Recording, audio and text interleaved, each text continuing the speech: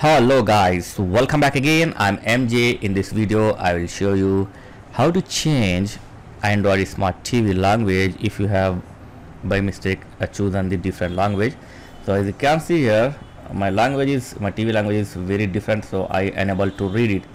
So how to change it to English or your preferred language? So simple thing is you need to remember the icons. So go to this gear icon, that is setting. So go to this gear icon and now select the last but one icon. So remember the icons. Okay, so we are going to the icon because we are unable to read the text. So last but one, select it, and after this select the third option, that is language. Okay, select this third option and now you are in the language.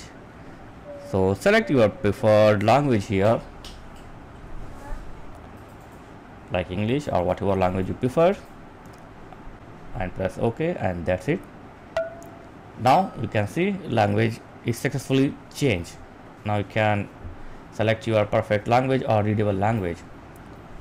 So let me show once again. These are setting, and the last but one is the device preferences. Under the device preferences you will get the languages in the third position. So yeah, you can follow this method when you enable to read the language which is by mistake selected in your TV.